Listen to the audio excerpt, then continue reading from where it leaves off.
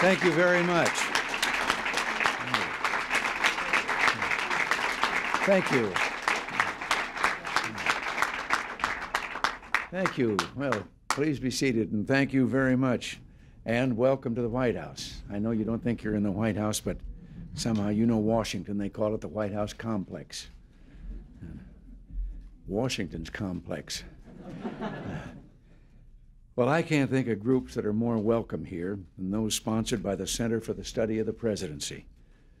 For more than 2 decades, the Center has contributed to our understanding of the high office that, for a brief time, the American people have entrusted to me.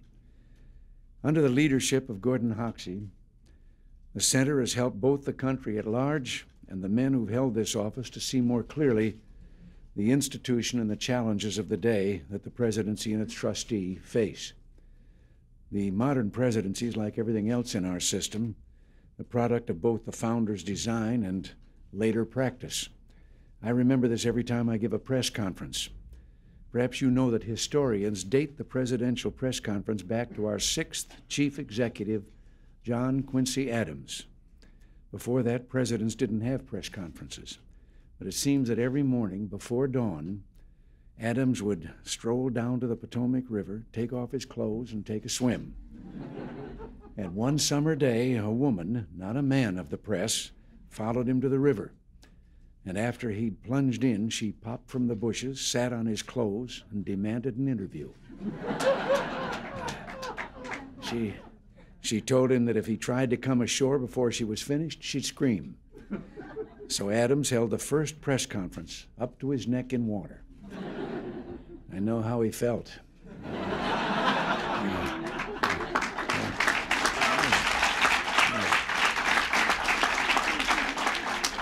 By the way, the reporter's name was Anne Royale. I don't think it's true that she's the great-great-great-grandmother of Sam Donaldson. I'm told that this weekend at the Center's 19th Annual Student Symposium, you'll be examining Congress and the presidency in economic and foreign policy. One of the most important tools that the president has, both in economic policy and in foreign policy, is the veto. From the very beginning, there were repeated attempts to get around the intent of the framers when they gave presidents this tool. The entire scope of the veto was challenged. As Edwin Corwin's classic study, The President, points out, quoting, "Naturally, the veto power did not escape the early talent of Americans for conjuring up constitutional limitations out of thin air. People said the veto was solely the means furnished the president for carrying out his oath to preserve, protect, and defend the Constitution, and was not validly usable for any other purpose. They said that it did not extend to revenue bills, having never been so employed by the King of England, and that it was never intended to give effect merely to presidential desires." But these challenges to the plain and straightforward meaning of the Constitution all failed. Today we're facing another challenge to the use of the presidential veto. In recent years, Congress has unjustifiably diminished the veto's utility, particularly when it comes to the budget. You may remember that I had a co-star when I delivered the State of the Union address this year. It was that 1,000-page continuing resolution that Congress sent to me last December and gave me only 10 hours to study and then sign or shut down the government. I've been reluctant, as I believe any president should be, to allow the government to stop functioning. So for the second year running, I signed a single monster bill that funded most of the government. But as I told Congress in January, never again. Next time I veto, and they can choose whether to shut the government down or not. But the question I would ask you is, doesn't the new practice of creating gigantic continuing resolutions require a new and better response? Can anything but enactment of a line-item veto provide the leverage we need to curb wasteful and unnecessary spending? In the mid-'70s, Congress shoved the president aside in the budget process. It legislated major shifts in the checks and balances of budget-making power, and the results came immediately. Before that, federal deficit with inflation taken out had been steady or falling for a quarter of a century. Since then, it's been in a steep climb. In my years in the White House, I've seen one member of Congress after another call for lower deficits and less spending, and then go out and vote for more spending. Some, of course, just want more spending, but many are sincere. They're caught in what scholars call a prisoner's dilemma. If nearby districts or states get federal dollars, they feel they have to match it or look bad to the folks back home. The fact is that there's only one way, once and for all, to stop them before they spend again, and that's to restore the role in the budget process of the only elected official who speaks not for local interests, but for the interest of the entire nation, the President. And the way to do that is with the line item veto. You know, we say that the states are the laboratories of democracy and have been since our earliest days. Is there any provision of government that has been more successfully tested on the state level than the line item veto? 43 governors have it. When I was governor of California, I used it 943 times and was never overridden once. I found that somehow things got in the budget that just couldn't live in sunlight. And that's all the line item veto is, a way for the president to let some sunlight into the dark, dank caverns of the budget process. Well, I've just about used up my time. You know, there's a story about one of my favorite presidents, Calvin Coolidge, who, as you know, was famous for using a few very well-chosen words. He just made a campaign speech when a woman ran up to him and exclaimed, "Oh, Mr. Coolidge, what a wonderful address." I stood up all through it. Coolidge said, "So did I." Well, thank you all, and God bless you, and I'm going to take a few minutes here. I know I don't have much time, and I hope that some of you won't mind if I limit this to students, the students present, that they must have, as a part of your meeting, a few questions still about the presidency. The reason I'm shutting out those of you who might be on the faculty is I had trouble with questions from you back when I was in college.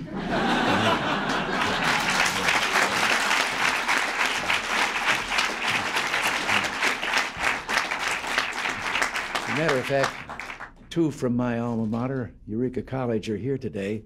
25 years after I graduated, Eureka brought me back and gave me an honorary degree.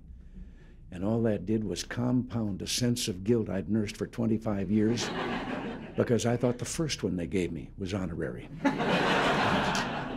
Well, does someone have a question that they... All right. My name is Andrew Argent. I'm from Missouri Baptist College in St. Louis. Mr. President, I would like to thank you for vetoing the recent so-called civil rights legislation recently sent through Congress.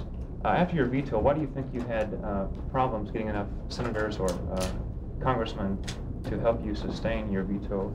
And if you would have had the line item veto, what specific aspects of that civil rights legislation do you think you could have vetoed? Well, the things that I would have changed with a line item veto are what made me veto the bill. I'm not against the whole purpose of that bill. As a matter of fact, I sent up a bill that called for virtually what was in this one, except for the provisions that were in there that would now give the federal government regulating control over everybody down to a farmer or a mom and pop grocery store or anything else. That's what I had against the bill. I'm not against extending civil rights, but it was so written that if, well, as I said in one of my statements, if a church or a group of churches, for example, put together, as many of them do, a summer camp, and if that summer camp happened to, let's say, be located on federal land or surplus land or anything of that kind, automatically all of the churches involved in that would be subject to federal regulation.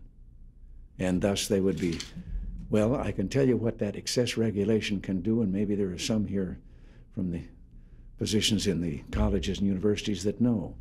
It was not too many years ago. In the federal government, we've been trying to get the federal government out of things where it doesn't belong and get them back to local and state control and so forth. I actually learned of a college like that many of you go to. The college's average cost for administrative overhead was $50,000 a year. Federal regulations imposed brought that up to $500,000 a year, just for the administrative overhead and the paperwork that was required of the government rules. And I don't think it improved education a bit. Mr. President. Hello, I'm Charlene Hodges from Richmond, Virginia. I'd first like to say thank you for providing a renewed sense of unity and patriotism to American citizens. Thank you. But what I'd like to ask you is, do you anticipate a decrease in foreign aid and perhaps an increase in domestic aid throughout the U.S.? Well, actually, there has been a decrease now mandated by Congress on foreign aid.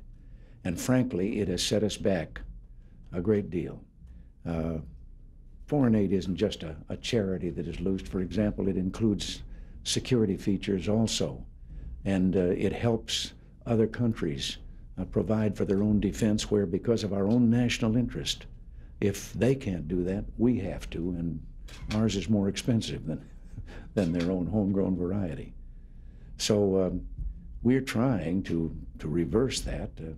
I've just met with another president of one of our Caribbean nations today, and this hit them very hard, and their economy is virtually strapped because of cutbacks that were made by the Congress.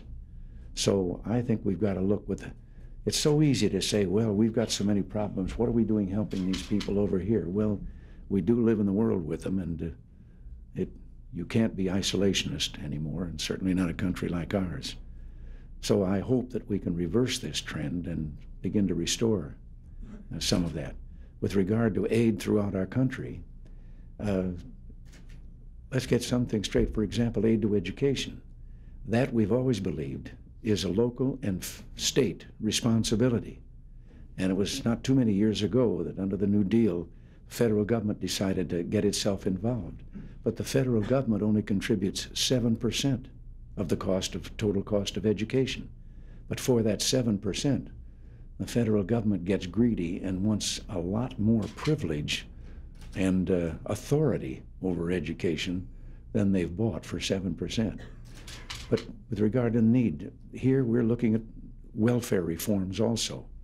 Because again, I once found a program when I was government, a federal program, that the administrative overhead was $2 for every dollar they got to a needy person.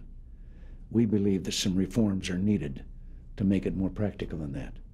And right now, the most effective aid to the people is coming from what I call the private sector.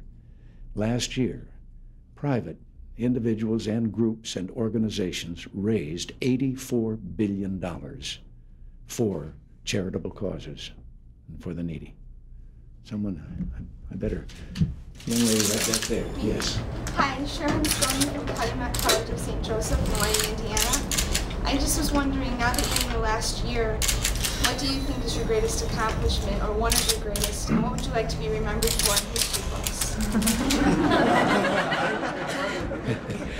I try not to think of the history books very much about that, contrary to what a lot of people say.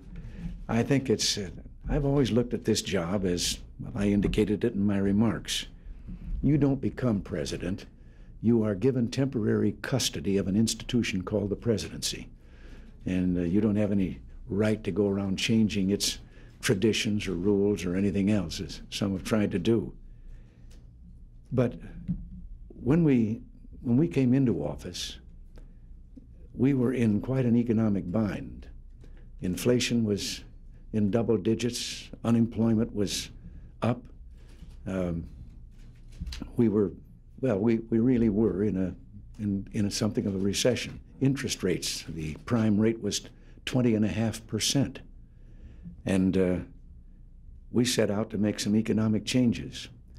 Maybe one thing that I'll remember with joy, I don't know whether anyone else will, having gotten my degree in economics, that makes me able to tell ethnic stories about economists. I had always believed and put it into practice over great opposition, and that was the most important part of our economic reform was the reduction of the marginal tax rates. A man named Ibn Khaldun, a few centuries ago, said that at the beginning of the empire, the rates were low and the revenue was high. He said at the end of the empire, the rates were high and the revenue was low. Well, over all the objections, we cut the marginal tax rates. And that has been the most important part of our economic recovery. We have the highest percentage of the potential labor pool in America employed that we've ever had in our history. We have had the longest expansion, economic expansion, that we've ever had in the history of our country.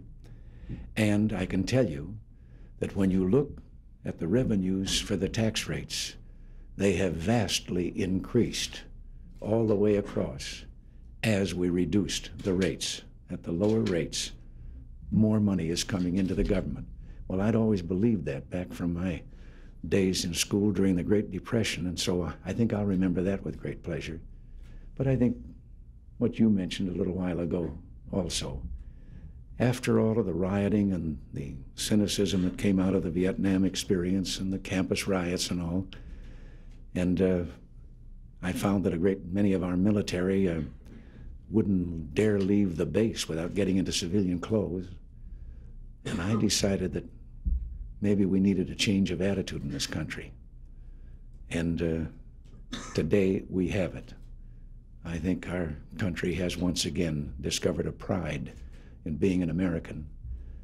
And I can tell you there's nothing I'm more proud of than the young men and women your age who are in our military today. And they're volunteers. And they wear the uniform. They don't take it off to go out among us civilians anymore. And I'm very proud of what's been accomplished there. Yeah. Well, you and then you. Okay. Then I think I'm getting about the place I have to quit. Hello, Mr. President. I'm Suzanne Sandor from Wellesley College and MIT. And my question is that in a TV documentary, I saw that we have nuclear weapons in Europe that a single person can carry and which are effective over a 1 square mile area. If such weapons fall into the hands of terrorists, how could we prevent them from smuggling these in the country when we cannot do enough to stop drug trafficking and the entry of illegal aliens to our southern borders? Well, all I can tell you is that we have a very elaborate program of security for anything nuclear, including even the plants where things like that are constructed. And I think it is as effective a program as we possibly can have. I think also you're probably talking about a type of nuclear weapon that is not included in the INF agreement, where we've gotten rid of a whole system for the first time of nuclear weapons. I'm speaking of the tactical battlefield weapons, which would be what you were referring to there. Those weapons we cannot start trying to reduce until we engage the Soviet Union in reduction of conventional weapons. They have such a great superiority that the only thing that evens us out on the NATO line are those tactical nuclear weapons.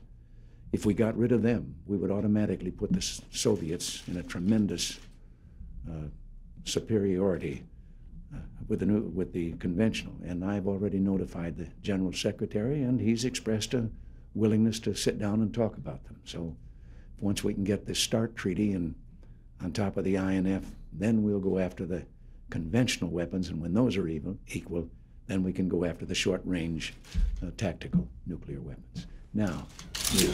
Hello, Mr. President. My name is Marsha Matthews. I'm from Chicago State University, and my question is in regards to your veto on the civil rights excuse me, legislation. I in fact was not in favor of your veto. However, you did express that you had an alternate plan. I'd like to know some of what that involved or detail. Well, it's the thing we've been trying ever since to reverse the Grove City ruling.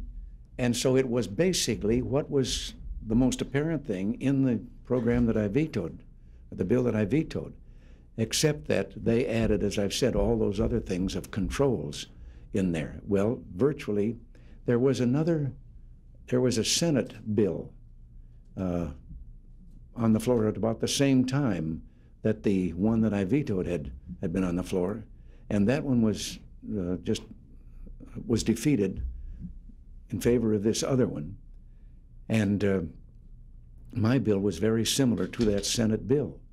So in trying to persuade some legislators to vote to sustain my veto, I reminded them that their record showed that they had voted for that other bill. and then voted when they didn't get that, voted for this one. And I said, I'm giving you a chance to vote again on the same kind of bill you wanted to pass before as that Senate bill. And I think there was a concern about some of them that they would appear to the folks back home as if they were against civil rights.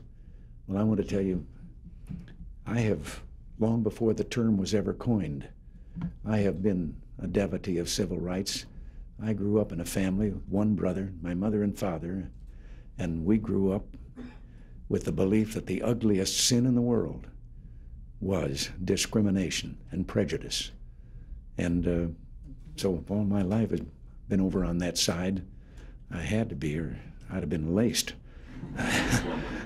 But so I've tried to explain there, it was only those other factors that they gave the open door for excessive government regulation. For example, when I said all the other people, this grocery store, if people came into that grocery store with food stamps, that automatically made them subject to federal regulation. And things of that kind that were never intended, and that's all I wanted cleaned up.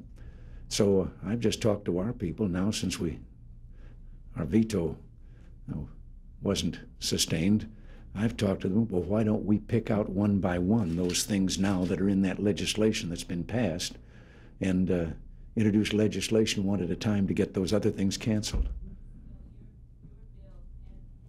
Approximately the same elements, however, you didn't want. That's right, the main theme of the bill that I vetoed, yes. Thank you. Well, can I take just one more? I know I'm late. I got somebody waiting, but I can't take any more after this one. I'm from Bemidji, Minnesota. Mr. President, you once referred to Oliver North as a national hero. Now that he has been indicted, are you going to pardon him and I'm having a little trouble here. You once referred to Oliver North as a national hero. Now that he has been indicted, are you going to pardon him and Poindexter? I still think Ollie North is a hero. And at the other hand, in any talk about what I might do or pardons and so forth, I think with the case before the courts, that's something I can't discuss now. But I just have to believe that they're going to be found innocent because I don't think they were guilty of any lawbreaking or any crime. I've got to take a second and tell you something that, you know, the whole so-called Iran scandal, I find it hard to think of scandal in connection with it. We were contacted by some individuals, not the government of Iran. And these individuals, there was great talk at that time that the Khomeini was maybe not going to live out the week. They knew that there would be factions striving for leadership. These individuals wanted to discuss with people from our side how to establish better relations with the United States. Well, we behind the scenes have been trying for years to get an end to the Iran-Iraq war, for example. So I said, yes, we'll meet with them. Incidentally, they came through a third country in the Middle East, and that country recommended them to us as being dependable people. Our people met with them. It had to be secret because obviously they were risking their lives for doing such a thing.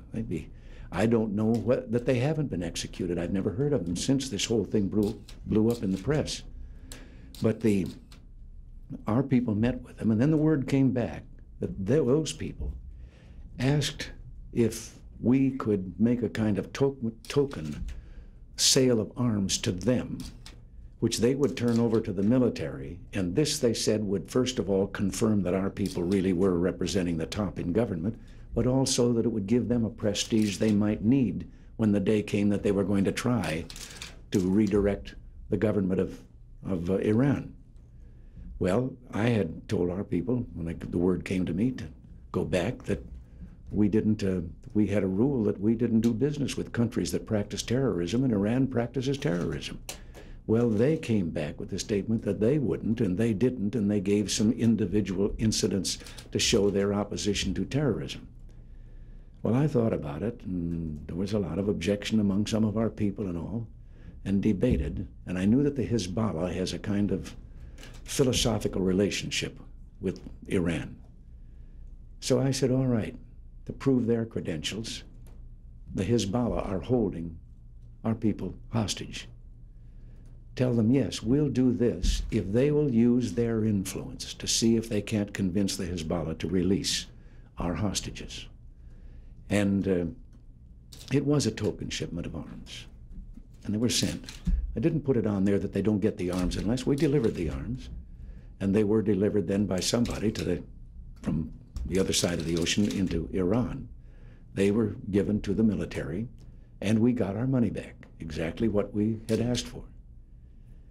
At the same time, we had 2 hostages released, and we were supposed to have in 48 hours another 2, and that was when that leak in a newspaper in Lebanon revealed this secret operation of ours. So we never did get the other 2 hostages back. And it wasn't until then that our Attorney General discovered a memo that seemed to indicate that there was more money than we had received, although we'd received the price we asked.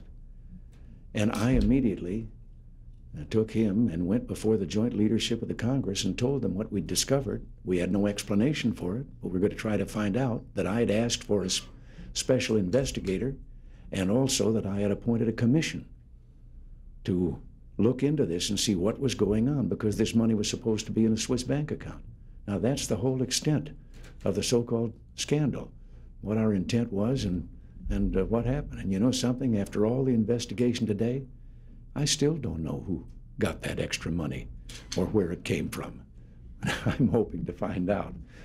And I didn't mean to get into that long an answer, but I wanted you to know that I have some definite reason for still thinking that Ollie North is a hero. All right, thank you. Just wonderful.